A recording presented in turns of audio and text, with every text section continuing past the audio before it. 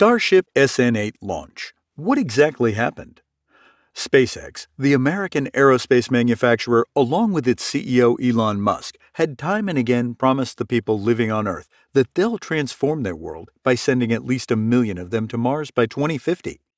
Recently, it took a giant leap on its mission to Mars as its famous super heavy, fully reusable rocket, named Starship, the world's most powerful launch vehicle ever developed, was being tested at its Boca Chica launch site in Texas. Reportedly, SpaceX started testing their series of prototype launch vehicles back in 2019, with the first one named Starhopper, which was then followed by Mk1, Mk2, and so on. Starship Serial Number 1, SN1, originally named as Mk3, was decommissioned in February 2020, and since then, almost every month, a launch vehicle is being tested by the SpaceX team. Now, why was this one special? Firstly, the Starship Serial Number 8, SN8, was the highest and the riskiest test flight launched to date by SpaceX. None of the earlier vehicles crossed 500 feet above the launching pad.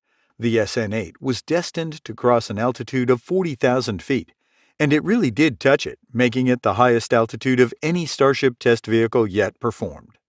It was also the first time that multiple Raptor engines were fired together in a flight. To be precise, 3 massive Raptor engines, each capable to generate 6 times the thrust as an engine on a Boeing 747, were used in the SN8 test flight.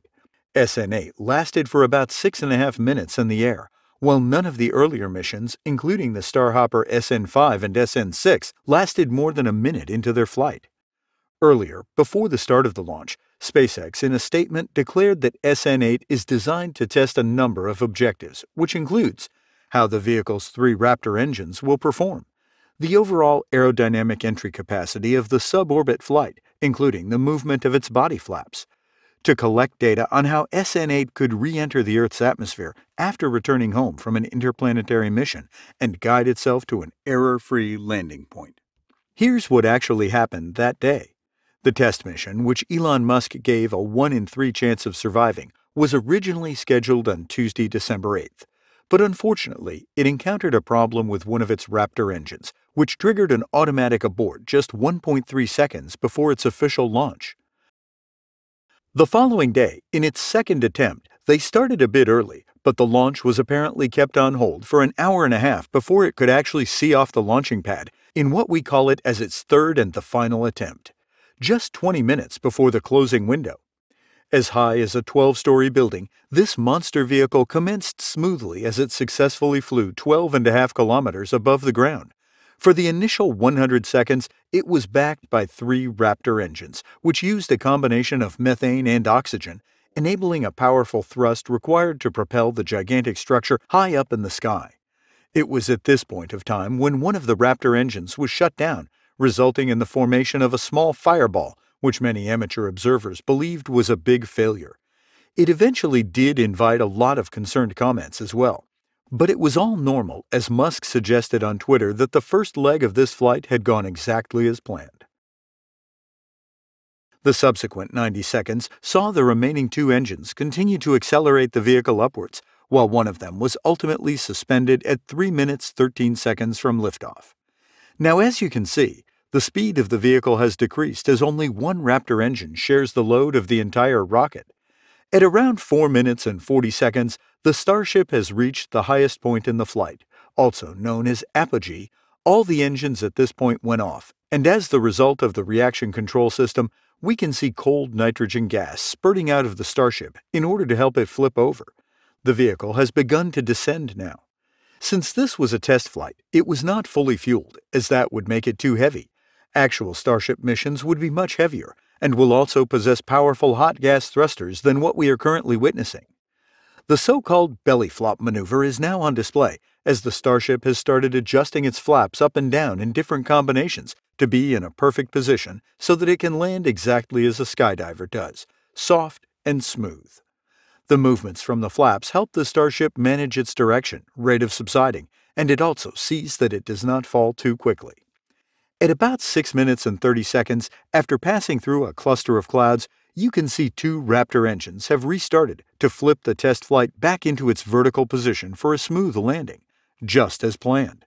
But as you can see, when the vehicle turned, one of the engines shut down, and the other starts burning itself, exhausting green gases out of it, while the SN8 touches the launching pad at a velocity higher than zero. With the loss of thrust, Starship crashed onto the ground, making it a failure at the end, but only for the bystanders. For the company and Elon Musk, it was a huge success, as the CEO declared the success of the mission in a series of tweets a couple of days later, which reads, "Successful ascent, switch over to header tanks and precise flap control to landing point." While replying to his own tweet, he stated, "Fuel header tank pressure was low during landing burn, causing touchdown velocity to be high and RUD. But we got all the data we needed. Congrats, SpaceX team, hell yeah." An hour later, he tweeted, "Thank you, South Texas, for your support. This is a gateway to Mars. Mars, here we come." While responding to a tweet confirming whether the engine shutdown was intentional or not, and about the rocket touching the planned apogee, Musk replied, "Yeah, the engine did great." All in all, it was a triumphant undertaking which was concluded beautifully, except for the landing part. No harm to any life was reported during the test flight thanks to the 5-mile radius barrier one needed to follow from the launch site. As the camera zooms out, one can witness the Starhopper on the right side of the screen, kept at the launch test site of SpaceX, and to its right, one can see the place from where the SN8 was launched, which concluded in about 400 seconds after an astounding test flight action. The same launch site, which will soon witness SN9 taking off, which already is in an advanced state of completion in the workshops in Boca Chica. But one may not expect any major changes in it from SN8, as Elon Musk rightly tweeted on November 24th. Many small improvements, but overall similar. Wiring is more robust, engines are more mature, nose cone is sealed better. In another tweet, he mentioned major upgrades are slated for SN15. So we can figure out SN9 and SN10 would not excite us more, but yes, we definitely have to wait for SN15, which was initially scheduled for a November 2020 launch, but we think the wait shall continue at least till mid-2021. So that's it from us today. Hope you enjoyed the video and got to know something new from us. Let us know through the comments section below if you want to know more about any such mission. And please help the luxurious lifestyle by liking this video and subscribing to our channel.